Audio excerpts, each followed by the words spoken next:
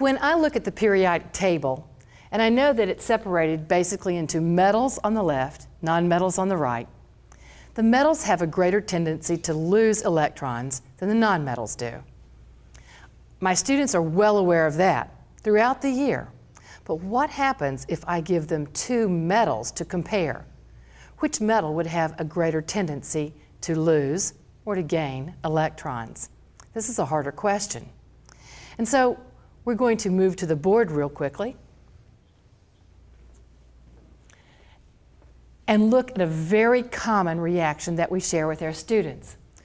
We're going to look at zinc metal reacting with copper ions in solution. Let's see what happens. Here on the table, we have a strip of zinc metal and a solution of copper sulfate. Copper sulfate is soluble, so the solution will contain copper ions, +2, and sulfate ions. Let's take the strip of zinc and dip it into the solution.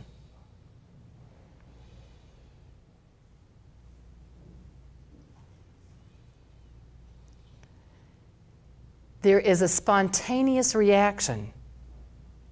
Let's try the same thing with a strip of copper metal. The copper metal is going to be dipped into a solution of zinc sulfate.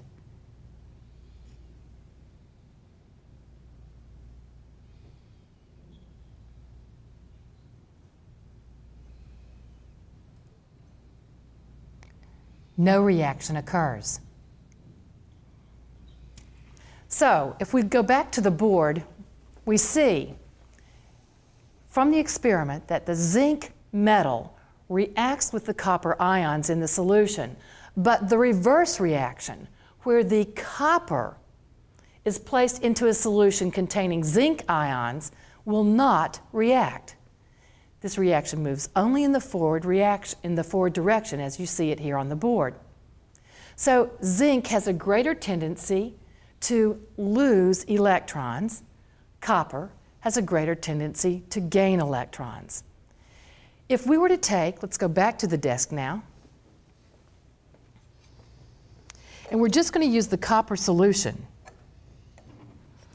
We're going to take a paper clip and place a paper clip into the copper sulfate.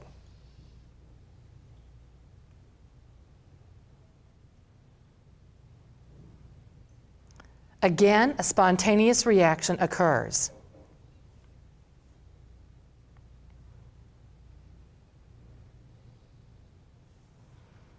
We'll try just laying it down on the countertop there and hope that you can see that there is a deposit on the paper clip. Well, a redox reaction has occurred, both an oxidation and a reduction, but it's occurred in the same container, one container. Wouldn't it be great if we could take the two reactions, the two half reactions that are occurring, do them in separate containers, connect the two containers by a wire, and allow the electrons to flow from one reaction to the other? If we did that, then we could take that flow of electrons through the wire and use that current to either ring a bell, light a light, or do some other type of productive work. This is what happens in voltaic cells. Voltaic cells are sometimes referred to as batteries. Using a battery to make a non-spontaneous reaction occur is what happens in electrolytic cells. And so we're going to look at some electrolysis reactions. We're going to do some electroplating. You can take an inexpensive metal, coat that metal with another metal to make it appear either more beautiful or give it a slightly different function, perhaps make it less corrosive. And there's lots of applications for this. So what we're going to do now is we're going to set up an electrolytic cell, and we're going to do some copper plating. The first thing we want to do is determine at which electrode the copper will plate out. And to do this, we've set up this system. Very simple. We have 2 graphite pieces, these are just pencil leads, 0.9 millimeter pencil leads, attached to 2 paper clips, which are then attached to a battery. All right, we're going to use these as our 2 electrodes, and for this reaction, we're going to use a 24 well plate. And we're going to fill one of the wells with the copper sulfate solution.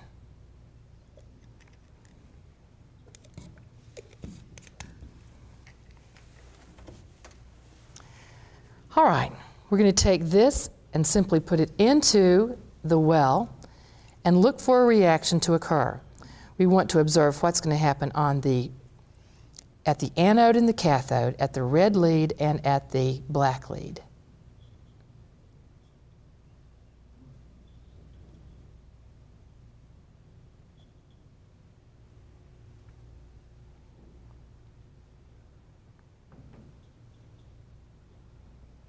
Do you see the production of the gas bubbles?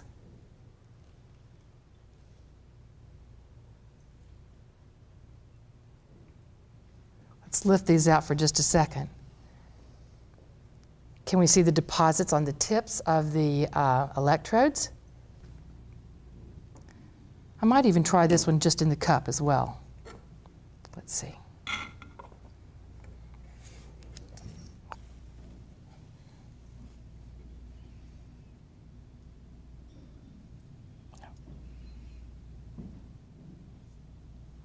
There's a gas. Is the camera picking up that? Why don't you try putting them down Oh, just I can a little? see the bubbles coming Put them down real just nicely a little now. bit deeper. There you go.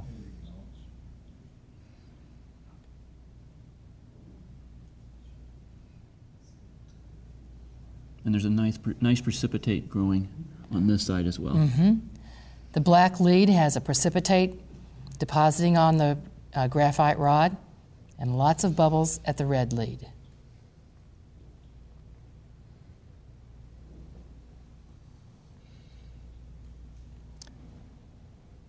I'm going to take this out now and just lay it on the counter, because I think you can even see from the coloration or a prediction that you might have for what has formed at the black lead.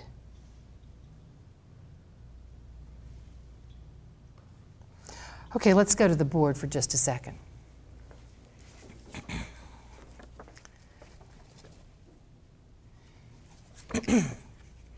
At the black lead, it's very obvious that there was a deposit forming there. The reaction that's occurring is that we're taking the copper plus 2 ions and we're forming copper atoms. From the coloration of the deposit on the graphite rods, you can see sort of a copper color. This is going to occur if 2 electrons are added to the ions. Now, the copper is gaining electrons. Gaining electrons is reduction. Reduction here is occurring at the cathode, and because it's a non-spontaneous reaction, this is going to be our negative terminal. Now the other reaction, because we have both an oxidation and a reduction occurring at the same time, what would that be? Well, we have the formation of a gas. And in this case, water is decomposing. And if we look at the fact that oxygen in the water is -2, hydrogen is +1. If this is going to be our reduction, this is where the electrons are going to be lost. Electrons are going to be lost here. And the oxygen, with its -2 charge, is going to lose electrons to form O2 gas. I would have to lose 4 electrons for an O2 molecule to form. So we have both our oxidation and our reduction occurring. If we're interested in depositing copper, if we want to electroplate copper onto another metal surface, then we want to make sure that the metal we want to plate is going to be at the black electrode, our cathode. So let's go back to the table.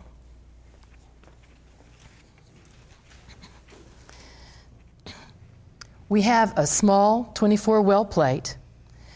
The battery is connected to 2 terminals, and at the end we have paper clips from the leads. And here we have a copper coil. It's shaped like an S and placed into one of the wells, which contains our solution of copper ions, copper sulfate. The metal that we're going to plate is going to be this paper clip. Notice we've decided from the previous experiment that this is going to be connected to the black lead. So, as soon as we dip the paper clip in, we just don't want the two to touch. Let's see what we can observe.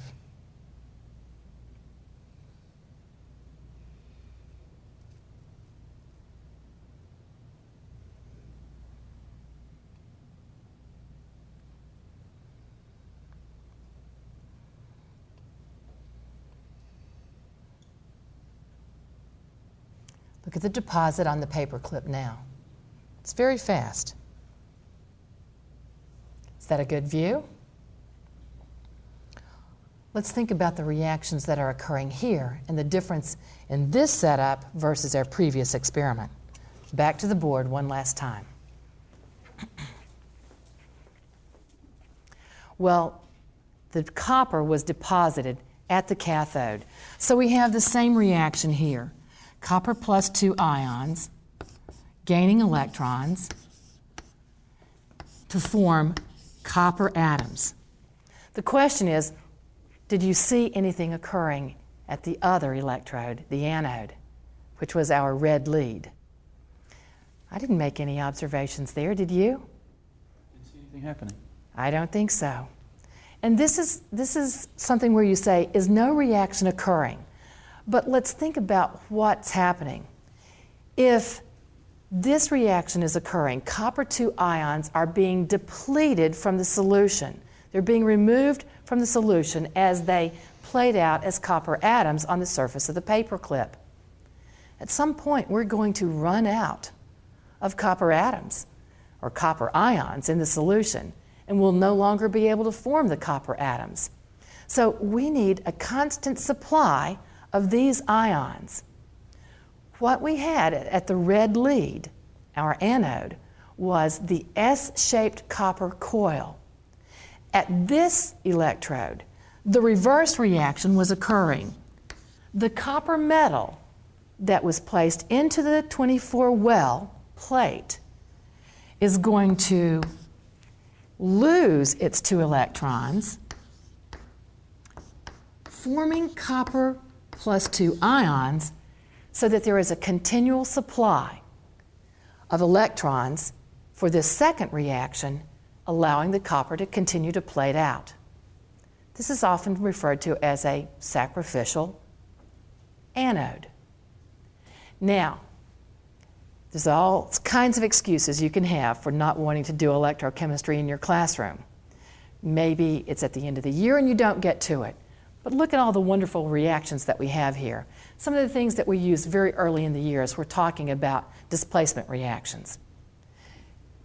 Money, time, when you're doing things microscale, look how quick and easy the experiments were, not requiring anything more sophisticated, more expensive than a 9-volt battery. Give it a try in your classroom. It will really enhance the science that you're teaching your kids.